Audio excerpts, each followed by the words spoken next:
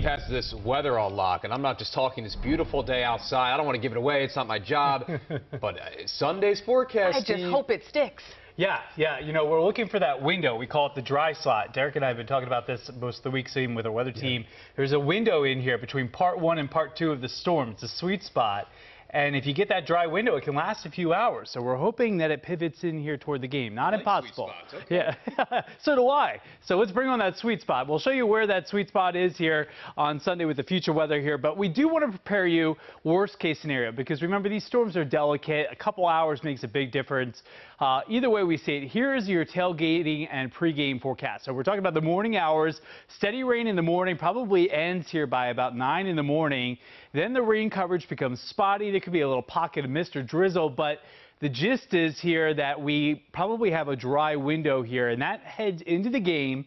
Now, the second part of the storm won't be as intense as the first part. So that means worst case scenario, you get some on and off light showers here, wind whip temperatures in the 40s. Same deal with the post game here, where you probably don't even care what the weather is, hopefully with a nice victory. But temperatures will be in the 40s here with some showers as well Sunday evening, Sunday night. So to break this down, worst case scenario is there's a light rain going on, but check into the forecast here later tonight and also tomorrow. We might be able to carve out some drier windows here, which would be good news. And the worst case scenario, we have a little light rain moving on in here.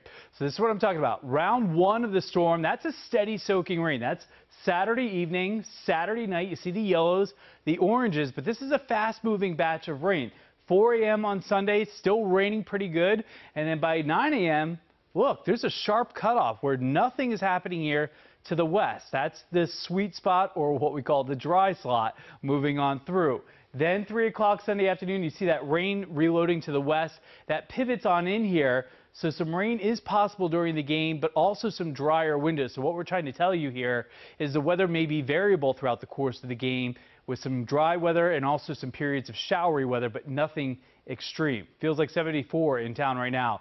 We hit 78. We're still waiting on the official number. If we hit 79, if so, that would be an all-time January record high in Baltimore. Cold front moves on through, knocks our temperatures back down to the 50s here, but the 7-day forecast shows that we have some typical winter temperatures in here for the next 7 days or so. Sunday being the challenging day with some rain in the morning, some showery weather in the afternoon with that little sweet spot in between. And the weather actually next week looks pretty sweet as well. That's a big sweet spot with temperatures mid to upper 40s to near 50 by next Friday. Let's get the wind Sunday, and then we got the temps to back it up. Yes. Yeah, we're in there tweaking in the Weather Center trying to make all this happen for you. But the weekends look good. Absolutely.